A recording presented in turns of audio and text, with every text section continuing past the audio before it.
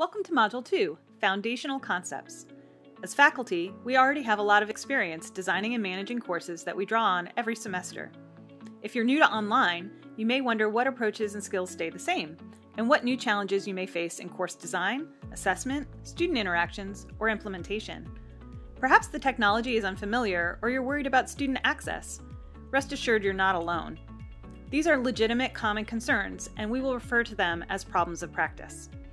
In this module, we'll introduce problems of practice and the elements of effective course design that direct the rest of this course. In addition, we will guide you in the creation of practical containers for the course assets that you'll create in this course, so you're ready to jump in as we move forward in the training. So let's jump right in now!